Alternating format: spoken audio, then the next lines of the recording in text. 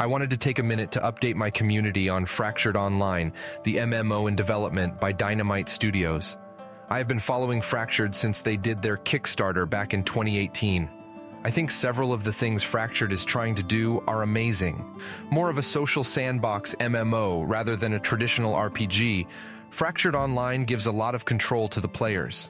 The skill progression system is amazing, and the knowledge point system requires players to make meaningful choices about their characters. Although the development of Fractured has been slow, it was turning out to be a very solid game. That was until they made a very bad decision.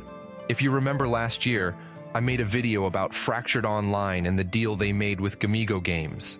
In that video, I asked if Dynamight Studios had made a deal with the devil.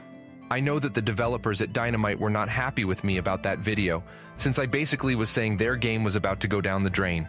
Wouldn't you know? That's exactly what happened. Anyone who knows anything about online gaming knows that Gamigo is where games go to die. That particular publisher doesn't care about the health and well-being of the game, the community, or the gamers. The only thing that Gamigo cares about is making money. That is why they pushed Dynamite to go into early access on Steam when the game was not anywhere near ready to be in early access.